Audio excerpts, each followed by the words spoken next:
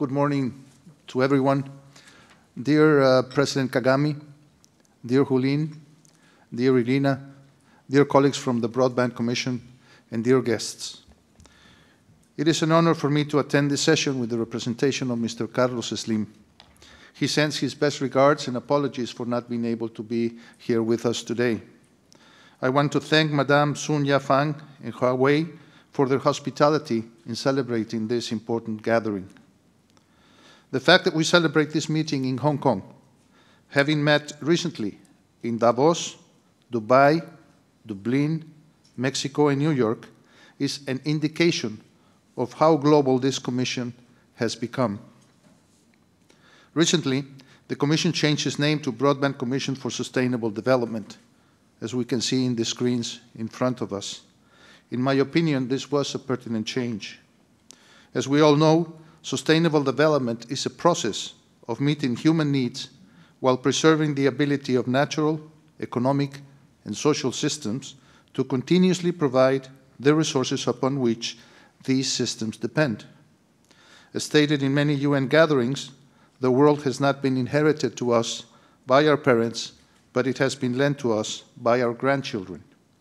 We have to satisfy the needs of the present without compromising the ability of future generations to satisfy their own needs, and broadband is a powerful ally for this purpose.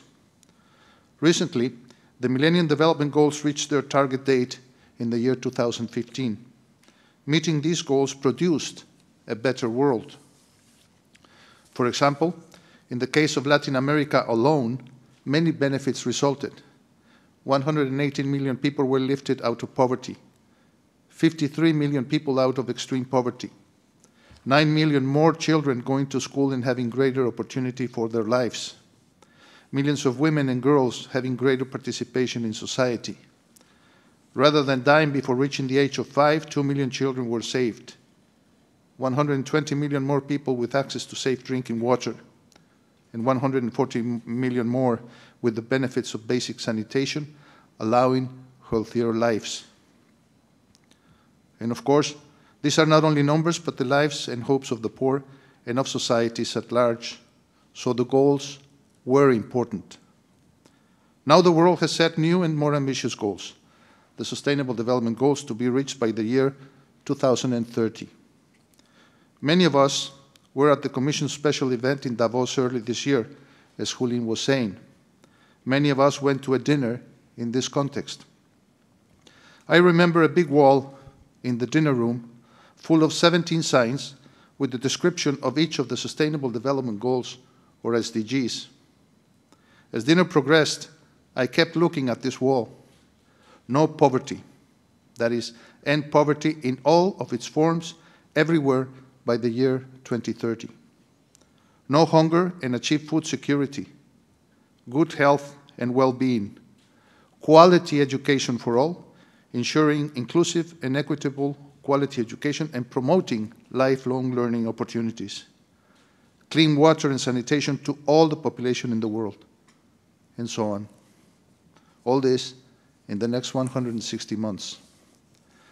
These goals are very ambitious, and it is clear that to reach them, the only possible way is to use broadband, to use effectively this era of good technological fortune. Think about it.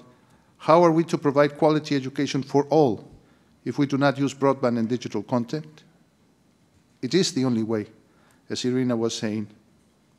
To make progress in the context of the digital era, we need a broadband path to learning, to good health, to a better environment, etc. Digital technologies and broadband in particular have dramatically expanded the information base, lowered information costs, created information goods, increased collaboration among economic agents, and increased social interaction. It is clear that in this century, the benefits of digital technologies filter throughout the economy and throughout society. That is why we must reach full broadband inclusion. If we do not, we will have a development divide that will limit sustainable development outcomes. If we do not reach full broadband inclusion, those left out will risk falling even further behind. In this respect, advancing in the 4 overarching goals set forth by ITU in the Connect 2020 agenda becomes crucial. Inclusiveness, sustainability, innovation, and partnerships. This Commission can do much good to advance the SDGs. Its advocacy program, its publication program, and its policy leadership can be powerful instruments to support progress on the SDGs. For this meeting, we have a great agenda put together by ITU and by UNESCO, and we should make good use of it. I want to end by thanking once again Hawaii for its hospitality and to thank each of you for coming to Hong Kong. I wish that we have a productive meeting for the benefit of all regions, and in particular for the benefit of those that are in most need. So thank you very much, and welcome to this meeting of the Broadband Commission.